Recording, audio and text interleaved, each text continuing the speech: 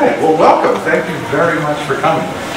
I did want to point out, and in addition to those lovely things that Daryl had to say about it, it seemed relevant to what I'm talking about today. I actually am a veteran as well. I served in the United States Air Force in Texas at Lackland as a combat arms instructor, where I taught people how to fire M16, M9, and M60 machine guns. So there are any veterans there. I'm happy to talk weapons after the talk. What I want to talk about today is not the war itself, but the way we think about the war and the way we remember the war. But I want to show you the trailer to a film that's going to get us into the discussion that I want to have. Vietnam, 1984. Chuck Norris is James Braddock, decorated war hero, ex-prisoner of war, an American on a mission. One man who couldn't forget the Americans that were left behind. We categorically deny that there are any living MIAs in Vietnam. Wrong answer. James Braddock has returned.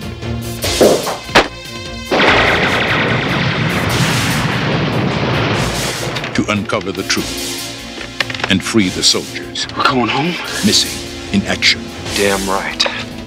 James Braddock declares war. The war isn't over until the last man comes home.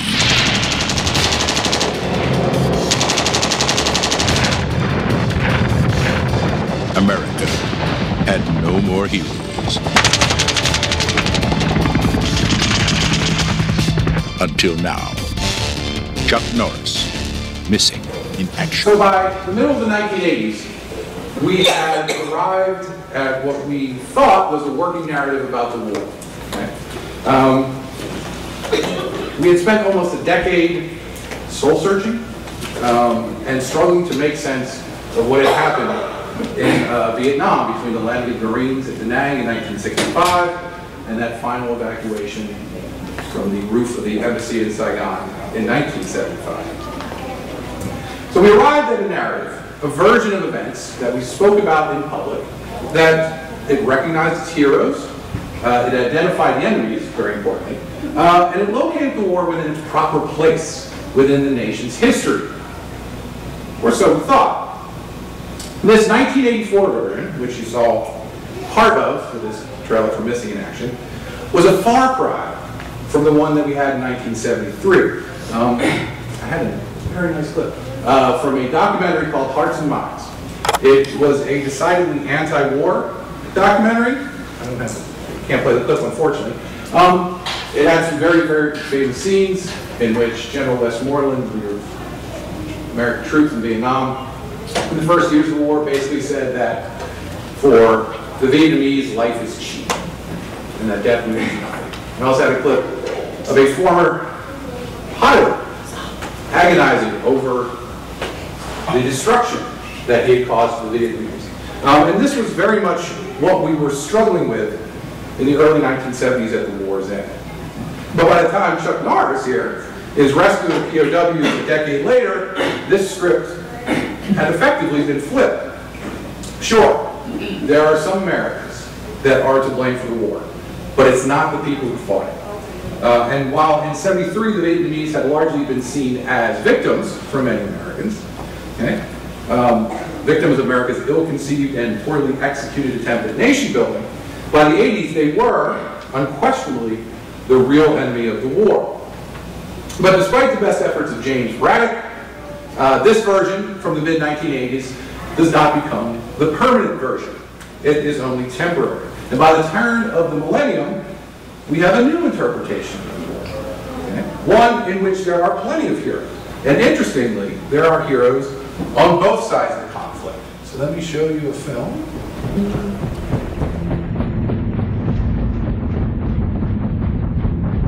Simple orders, Hal. Find the enemy and kill him. You have no idea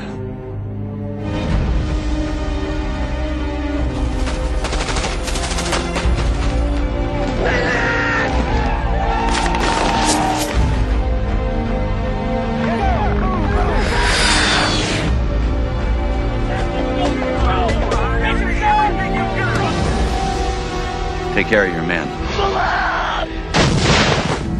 Teach them to take care of each other. Each other is all we're gonna have.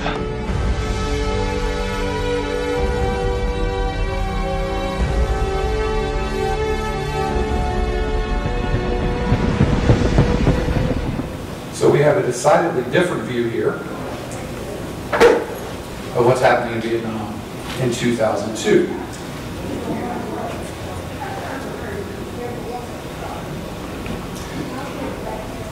Two years ago, Ken Burns released an 18-hour documentary on Vietnam. Some of you may have seen it. And in an interview leading up to the release of that film, Ken Burns was quoted as saying, "Vietnam is a war we have consciously ignored." He couldn't be more wrong. In the years since the end of the war, we have had this ongoing debate about what the war meant, what lessons we should learn from it, and how we should commemorate it. So tonight what I want to explore is this debate in a little bit of detail. And I want to approach it not so much from a historical viewpoint, but from the viewpoint of memory. Okay? In other words, how did the nation's public memory of Vietnam change from Hearts and Minds, this very anti-war, very guilt-ridden film from 1974, to We Were Soldiers, with a view of American soldiers as decidedly the heroes of the conflict? What stories we want to tell, how do we want to tell them, and how do these stories change, essentially what I want to get at. And if you'll permit me for just a few minutes, this is where I turn into like the geeky history professor and talk like a little bit of theory. Not much, I promise. We're not going to get too deeply into this. Okay? But at the start, at the end of the war, in the early 1970s, the nation had been traumatized effectively by the conflict. There were many unfavorable stories that were emerging from the war. There was troop rebellions taking place in Vietnam. There are veterans who are returning their medals in protest at home. There's issues of drug addiction. There's issues of mental health. There's public acknowledgement of the brutal and sometimes criminal treatment of the Vietnamese by U.S. troops. We're also processing the fact that over the course of several decades, the nation leaders had lied to us about what was happening in Vietnam. So to say the least, we've been pushed back on our heels. The story of the war didn't match the realities of our past wars, and it didn't match our understanding of our role as a nation, as a global leader. So in 1973, what we were largely trying to come to terms with was what we had done to Vietnam. But by 2002, by the time we get to We Were Soldiers, what we had settled on was a version that focused on what Vietnam had done to us. And that's the story I'm going to explore here. Okay? So to understand this transition, we do need to know a little bit about memory. Lots of historians have written lots of books about the history of the war, so we're not going to focus on that. Historians recently, and by I mean recently over the past couple of decades, we deal with long stretches of time, so recently for us, 30 years, have been exploring this idea of how we as a culture and society use and remember the past. Okay? So there's two starting points to deal with this. The first is that memory is about ideas and beliefs. It's about what we want to believe, how we want to view ourselves. It's not necessarily about facts. In other words, creation of memory is not about achieving factual accuracy, but about making events fit a narrative that we are creating about who we are. The second thing to understand about public memory is that it's a tool. It's something we use to help us make decisions in the present. If we think back to how we approached foreign policy in the decade or so after the Vietnam War, we reference Vietnam a great deal. We cannot let this turn into the next Vietnam. So we use this memory of the war, or any war, to help us understand the past in a way that we can use it and make decisions in the present. In a way, this is kind of just like how we our own personal memory works. Because things happen to us. We remember some parts of it. We don't remember other parts of what happened to us. And then we filter all that into something that helps us make sense of who we are and how that allows us to move forward when faced with future challenges. Public memory exists or acts in a very similar way. So the facts in memory are selective at best. So how do we create it? Well, there's a couple different ways. It is constructed. It just doesn't happen organically. There's a process involved where society makes choices about what we're going to remember and what we aren't going to remember. So there's a constructed nature to it. And as I mentioned, it's also about meeting present needs. We're not trying to understand the past as the past. We're trying to understand what happened in a way that informs what we do moving forward. It's also constructed largely by society's elites, by which I mean a combination of politicians and culture makers. Okay? If you have time at the end, I have some stuff up here that contributes to this. My favorite is there's a comic book series from the 1980s called The Nam. It ran for almost a decade. It is things like this that help shape our memory of the war.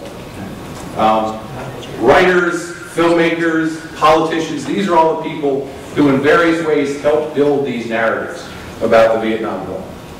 And then finally, this is linked to our sense of identity. Who are we? What do we value as a society? And how can we take these things that happen to us and either use them to change what we value or, more often, work into an understanding of our already existing values. So, 4 components about Vietnam work into our shaping of the war's memory. First is politics. How we changed our understanding and our discussion of the politics of the war. The second is memorials. This is a part that you may be very familiar with. The third is our discussion of veterans. How do we understand what happened to the people who fought the war? And then finally, how do we understand the Vietnamese? What role are they going to play in this narrative and this memory of the war we're creating? So let's start with politics. Vietnam is intricately linked with the Cold War. But the Cold War changed significantly between 1965 and the early 1970s. When the war began in 1965, we were just a few years removed from the Cuban Missile Crisis. The Americans saw President Johnson's decision to send troops in March 1965 as an important fight, or an important part of our fight against communism. And we certainly did not think that this would end the way that it did. But by the first years of the 70s, a mere 5 years later, much of this had changed. Okay? Americans saw the war now, most Americans saw the war as unwinnable, and communism seemed far less of a threat than it had 5 years ago. President Nixon, just a few years into the decade, is going to go to China to meet with the communist government in China, and he's going to sign arms deals or an arms treaty with the Soviet Union. So we went from aggressively fighting communism in the mid-1960s to finding a way of, hopefully, peacefully coexisting with it. So the Cold War climate's changed pretty dramatically, which is going to create some new challenges for Richard Nixon when he takes over the presidency in 1969. So in shaping his policy, okay, he lays the groundwork in 2 important ways for the memory of the war that's going to emerge through the 70s and even more so in the 1980s. The first thing he's going to do is shift the blame away from the decisions that started the war and towards the people who opposed the way he wanted to end the war. In a speech in 1969, he very famously said, this is his very famous silent majority speech. What he basically said was the quote he would put up on the flyer, that the Vietnamese cannot defeat the United States. only Americans can defeat the United States. So there's this process taking place, this thinking taking place, which is going to shift what happens, what's coming down the road, off of the Vietnamese, off of American politicians who started the war, got us into the war, and towards the people who, in the early 1970s, were not fully supportive of what Richard Nixon was doing. These people were undermining the nation's war effort.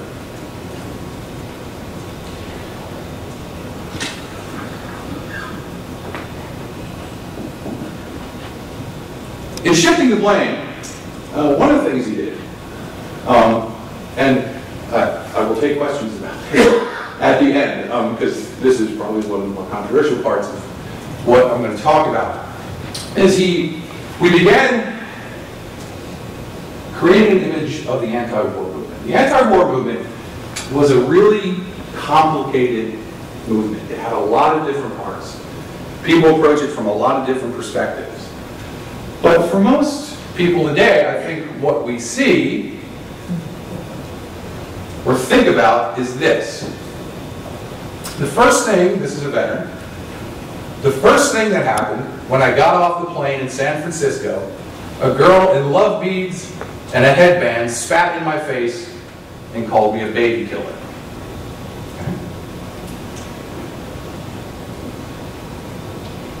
This is a very simplified version of the anti-war movement. And we could actually, I could spend an entire lecture just discussing what's going on in this very simple frame. But the larger point here is that we are taking what was very complex and boiling it down to something very simple. Okay? We're taking hippies and anti-war activists and putting them together. Okay? We're seeing disrespect and aggression when in many cases there was not. In many cases, the anti-war movement was very respectful of veterans. In many cases, the anti-war movement was made up of veterans. But we begin shifting our popular understanding of it down to these more simplified images. The other thing he did, in shifting our focus more towards what's happening at home, is that he starts developing the stabbed in the back idea. The stabbed in the back idea. The notion that the war was winnable, and that the reason we didn't win was because our troops were stabbed in the back. That the possibility was there if the right decisions were made by the right people, but ultimately that did not happen.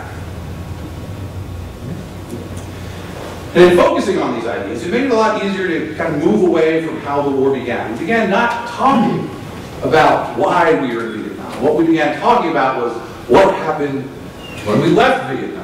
And many presidents after this, and public opinion makers, are going to pick up on this idea. In 1980, Ronald Reagan makes a speech to a group of military veterans calling the war noble, and more importantly, that it, quote, should have been won. Once he was president, he stated that the troops came home without a victory, quote, not because they'd been defeated, but because they'd been denied permission to win. And this is something that actually gets continued in the new Ken Burns documentary about the war. The narrator states in several different ways, several different points, that this is a war that was, quote, started in good faith by decent men. So we're refocusing our attention on the people at home who kept us from winning the war. That becomes the political story of Vietnam by the end of the 1970s. The other thing that Nixon does is to place POWs front and center in the story of the war.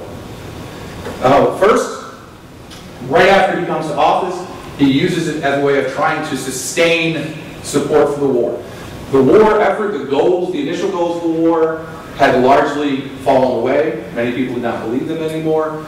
But Nixon used bringing the troops home, bringing the POWs home as a way of trying to convince Americans that that's why we need to stay there. We need to stay there until we can make sure that all of our POWs come home. And then later, he makes this a central part of ending the war. We're not going to take any deal that does not include making absolutely sure that every POW comes home. And he would often use this as a diversion away from the tactics that were taking place in Paris during the negotiations to end the war. He would often say that POWs are the thing that's hanging us up here. So POWs become the center in a very important way of our discussions about how we end the war. So in 1969, he launches this campaign called Go Public. And we're going to go public about POWs. Okay? And throughout the summer of '69, administration officials, with the help of POW families and billionaire H. Ross Perot, he always pops up at really interesting times over the past 40 years. All of a sudden, like, there's Perot all of a sudden. He shows up, yeah, he's really interesting. So basically, they embark on this campaign, and what they begin doing is to create a language about the Vietnamese that paints them as incredibly human, which is not to say that wasn't true, that the conduct of the NLF, the Viet Cong, and the North Vietnamese was not brutal. But the factual reality of the war is that there was brutality on all sides, and that's what gets pushed aside. The New York Times helps in the Go Public campaign, and it helps shape this image of the Vietnamese as cruel and unhuman. The big organization that helps in this regard, that picks up the POW issue and really runs with it, is the National League of Families of American Prisoners and Missing in Southeast Asia. And they're going to act as the primary non-governmental activist agency that worked with the White House to further these issues. And it proved highly successful. Okay? The placing POWs at the center of our Vietnam debate in regards to how we're going to end the war proved very popular. And in this process, in this ongoing issue, two symbols emerge as very powerful to bring this up. The first are POW bracelets. They're created by a Los Angeles group called VIVA, V-I-V-A, which stood for Victory in Vietnam, in May 1970. What they did, they had a name. They contained a name of an American POW, and the date that he was captured, the one you see there, is James Stockton, who's a Navy pilot. And his wife, Sybil, was the one who helped found National Families. Okay. At the height of their popularity, over 4 million of these were being worn by Americans, including Ronald Reagan, Sonny and Cher. Sonny and Cher, the young people were like, I had no idea. And Princess Grace of Monaco. They were very popular. Viva's a pro-war group, and they're popular amongst conservative Americans. But the success of this campaign raises millions for Viva. And what they do is turn around and take that money and invest it into a series of events meant to keep the spotlight on the POW-MIA issue. The other symbol, as you can see here, is the POW-MIA flag. This is created in 1972 for the National League of Families. It becomes their official flag. It doesn't gain a lot of popularity to the 1980s, but this is something that is created in the early 70s as part of this largest campaign to center our attention on what's happening to POWs in Vietnam. What this does is to lead us into an interesting discussion. Reagan's election in the 1980s changed the direction of the POW-MIA campaign. But that direction was built upon what had happened in the 1970s by drawing people's attention to POWs. During the Carter years, the National League of Families actually kind of been marginalized and fallen out with the government. They were actually fairly contentious. They had a contentious relationship with the Carter administration, but with Reagan, he reinvigorates the POW-MIA campaign as part of his larger reinvigorated fight against communism and reviving our sense of pride and patriotism that had in large part been damaged by the war. So he embraces the National League of Families, okay? And he is intent on punishing those who had been responsible for the defeat in Vietnam. And in large part, he sees the Vietnamese as responsible for that. So he begins pushing the idea, not just Reagan, but a growing number of people began pushing the idea that soldiers who had not been accounted for, soldiers who were listed as still MIA, could possibly still be alive and held in captivity by the Vietnamese. The argument for this is kind of convoluted, but in essence, it becomes very popular. Okay? There were American troops who were still being held by the Vietnamese in Vietnam or in Laos. In '81, Reagan actually authorized the use of mercenaries to go look for them. In '82, a retired Green Beret and Vietnam veteran named Bo Gritz led a group into Laos. And then, both these missions failed to locate anybody. Bo Gritz, by the way, actually becomes involved in the negotiations during the Ruby Ridge standoff. He is very popular, was very popular within kind of survivalist segment of the American population. Very well known. I have actually a book up here you can look at it. It was written about his attempt to recover troops in Laos. This becomes public knowledge, particularly Bo Gritz. He was a great self-promoter. And when it became known that this was going on, Hollywood latched onto it, and we see the release of more than a few films, some of questionable quality, that deal with this issue. And I think something that is really interesting is when you put these next to each other, the messages become very clear. The importance of the single individual as the hero. You have a single guy there with a gun, usually very muscular in the case of Rambo there. I have that poster in my office. And there's quotes like, the war is not over, so every man comes home. This time, they get to win. So there's certainly a political message. Okay? Our thinking is being led in particular directions by these films. Okay? And this is, as I'll talk here in a little bit, kind of the tip of the iceberg of films about Vietnam that start to emerge in the late 70s and early 1980s. But as you can see, the imagery, the messaging is all pretty similar. Okay? So there's something happening. We have an idea, and we're expressing it at multiple places, but in very similar terms.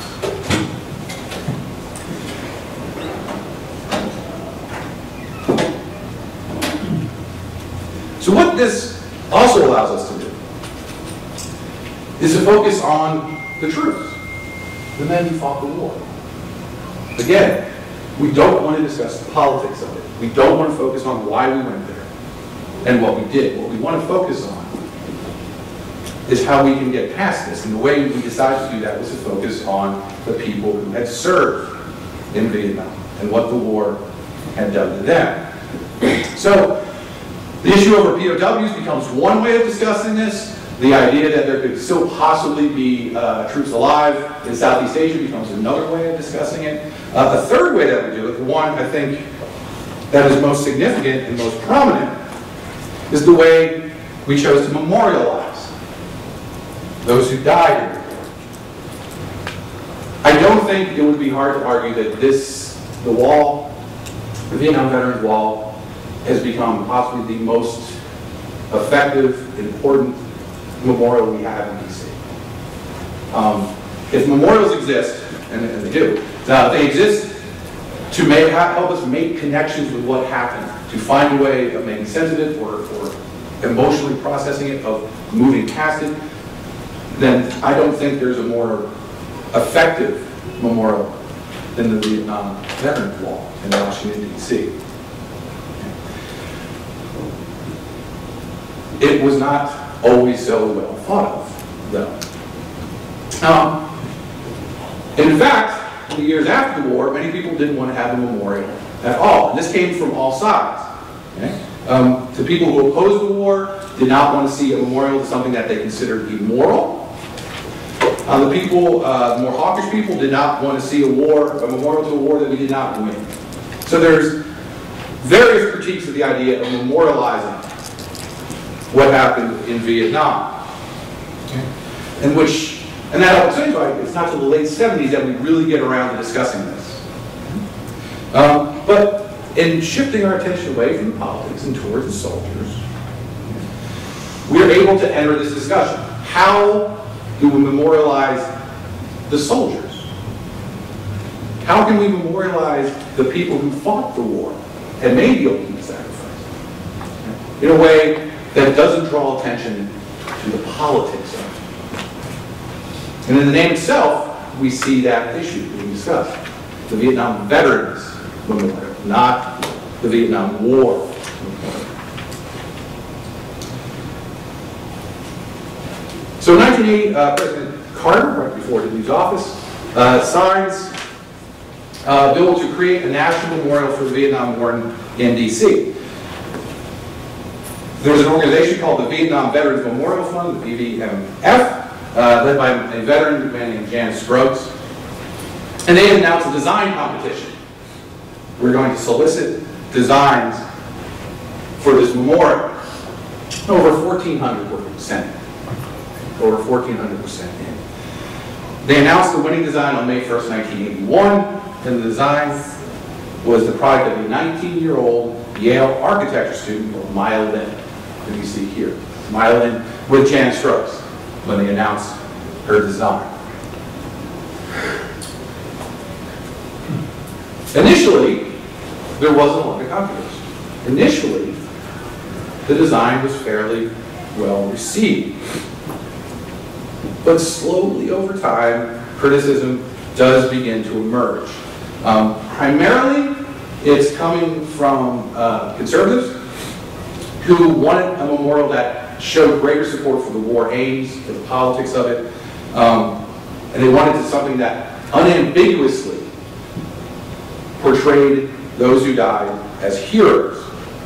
Charles Krauthammer, recently passed away, called Lynn's design a, quote, disservice to history. And a member of the organization that led this, Tom Carhart, called it, this quote up here, a black gash of shame and sorrow. And once opposition to this begins to emerge, it steamrolls. There's pushback coming from veterans. There's pushback coming from members of Congress. And largely this pushback is about trying to find a way of honoring soldiers more obviously, more forcefully, and really have a world that talks about service and sacrifice and patriotism. So there's a great deal of debate about this. How are we going to resolve this debate? And ultimately what the organization does, the VVMF, what they agree to do, is to add a flagpole with the U.S. flag on it, and a more traditional statue of 3 soldiers. And this was included in the final design before groundbreaking occurred. You can see the 3 soldier statue there on the top left. The response to the wall was unexpected. The emotional outpouring that occurred when people started visiting was not anticipated. I don't think anyone anticipated how people would connect with this memorial, having been so different from everything we've done before.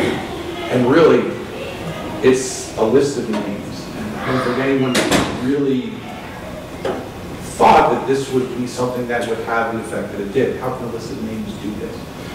But it did.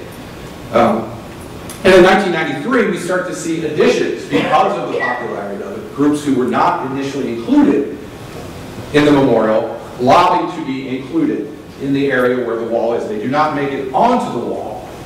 But we do see a traditional statue that's dedicated to the women who served in the war, mostly nurses. It's something we've really come to understand over the past several decades, is the sacrifice and the involvement of women in the military in Vietnam.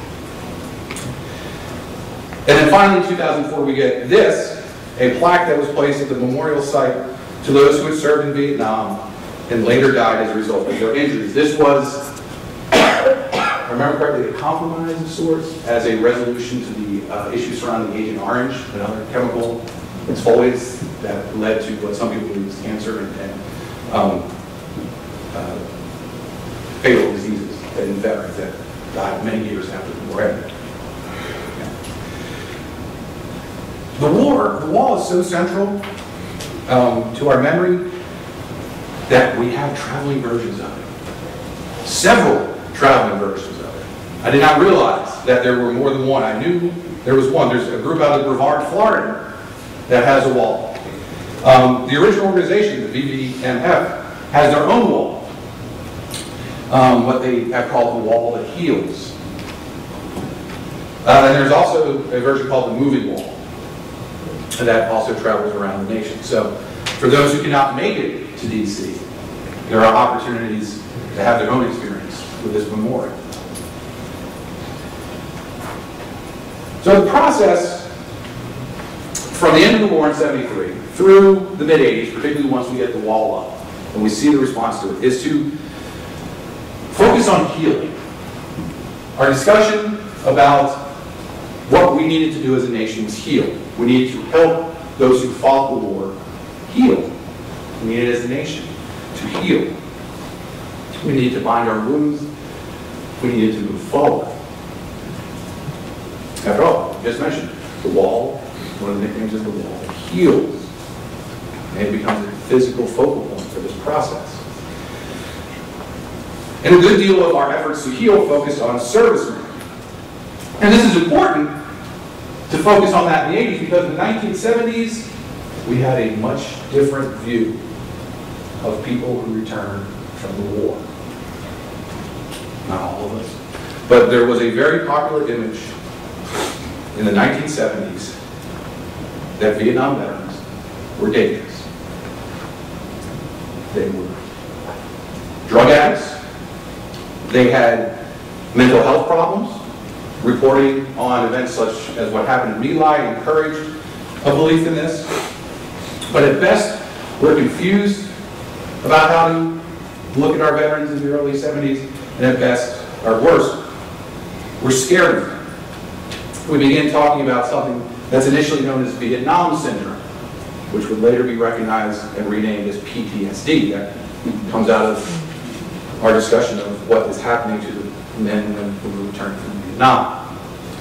So in the 70s, there's an image out there of the drug-addled, the antisocial, the criminal, and/or the psychotic veteran that appears all over popular culture.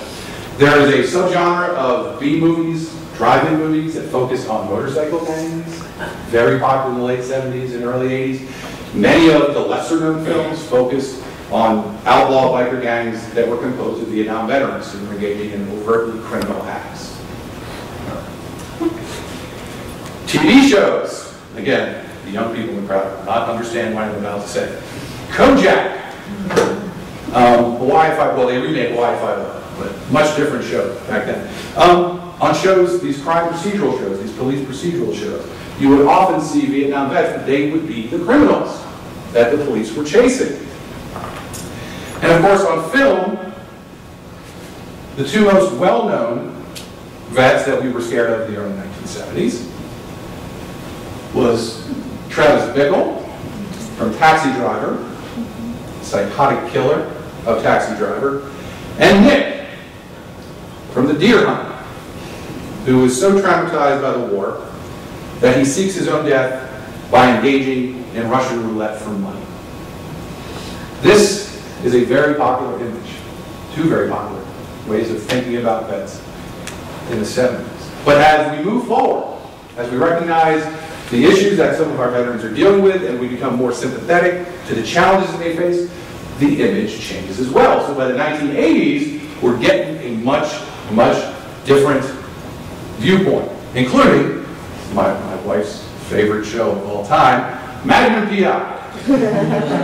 Right? We got Magnum P.I. Then we got Sonny Crockett from Miami Vice. Right?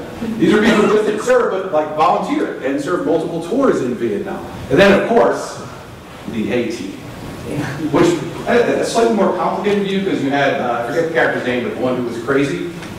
But by this point, he wasn't crazy in a dangerous way, but in a really entertaining, funny way. Okay? And then on film, we focus on more dramatic views, particularly on views in which soldiers are healing, either physically or mentally. The two most well-known from the late 90s are Ron Kovic, as you see, played by Tom Cruise here in the movie Born on the 4th of July, and Lieutenant Dan from Forrest Gump. Oh boy. Lieutenant Dan from Forrest Gump. Yes. Okay. Lieutenant Dan very much symbolizes the discussion we've had over 2 decades can very nicely be summed up in the storyline of Lieutenant Dan. In the 1970s, he is bitter, he is destitute, he's living on Skid Row, he's an alcoholic, he's in a wheelchair, he's emotionally unstable, and all he wants to do is die. By the end of the film, he is stable, he is sober, he is rich. Remember how he got rich?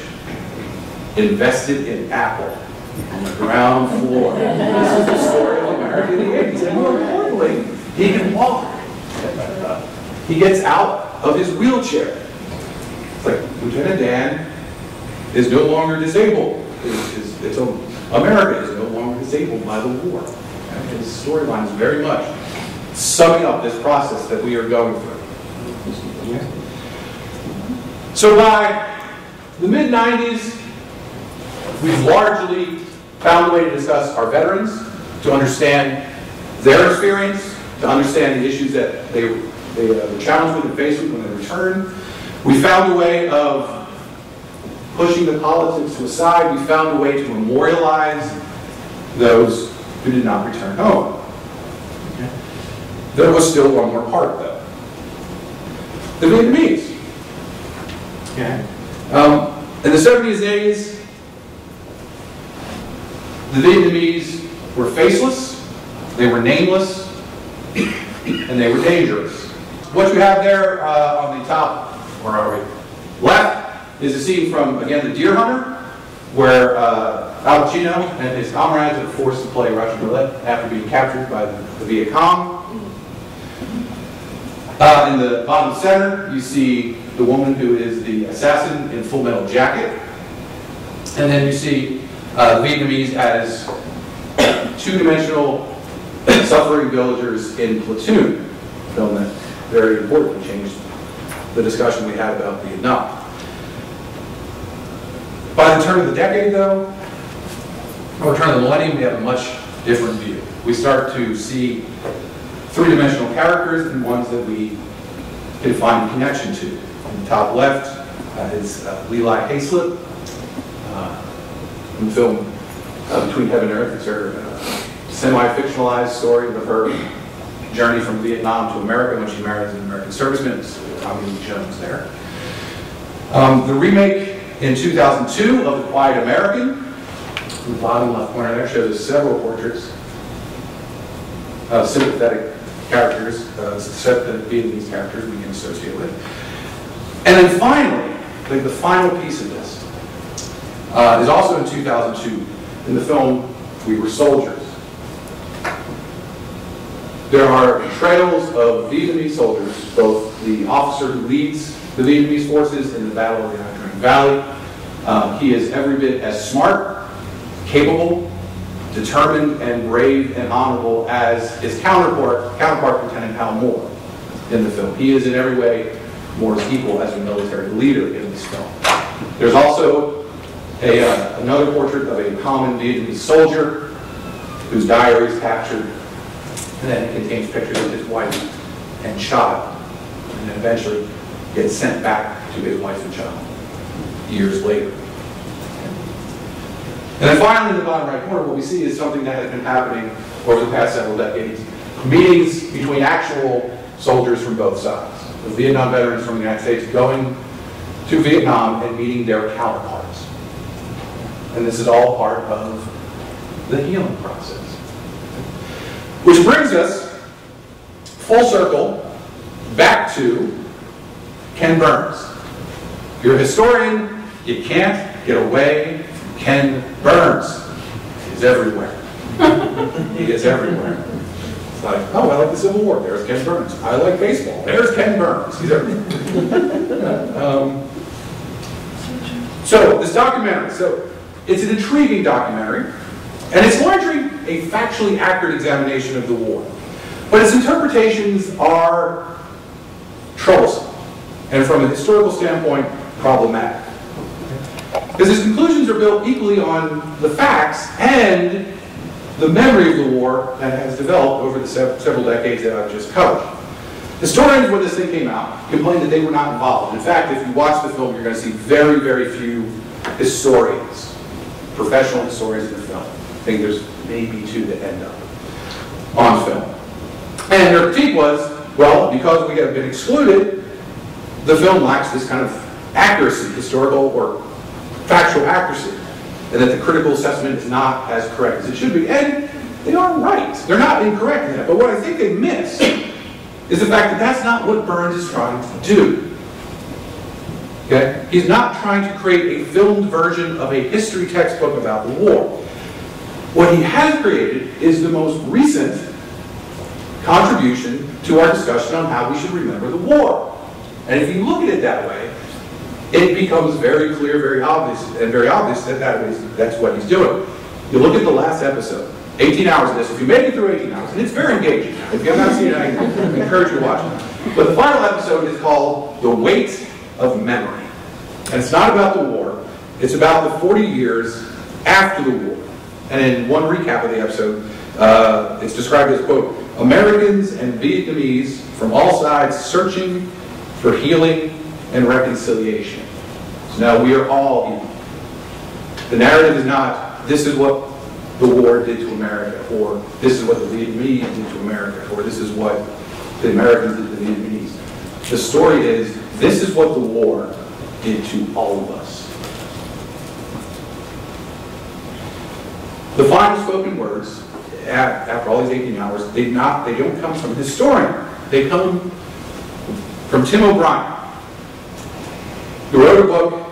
He's written several books about the war. The most famous is called The Things They Carried. I always love citing it to college students because it drives them crazy. It's a very complicated book about the war. It does.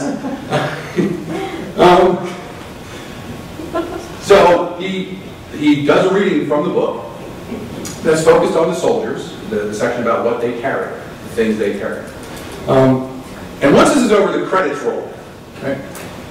And we hear a song. Now, if you've seen Vietnam War films, there are 4 or 5 or 6 songs that always show up in these films. Fortunate Son by Creedence Clearwater Revival. All Along the Watchtower by Jimi Hendrix. Yeah, you know this, right? We don't hear any of them. What we hear are the Beatles. Let It Be. And I was like, I felt like I was getting hit over the head with a hammer button. Because here's Burns essentially saying, here it is. I have now told you how to think about the war. Let it be. Move on. We are now done. Okay? The thing is, if I think we've gotten anything out of this, it's that we're not going to do that. We're going to keep coming back to this. Because the war exists in our memory to help us make decisions about what we're doing today. We still have troops overseas. We still have to make policies about conflict in the world.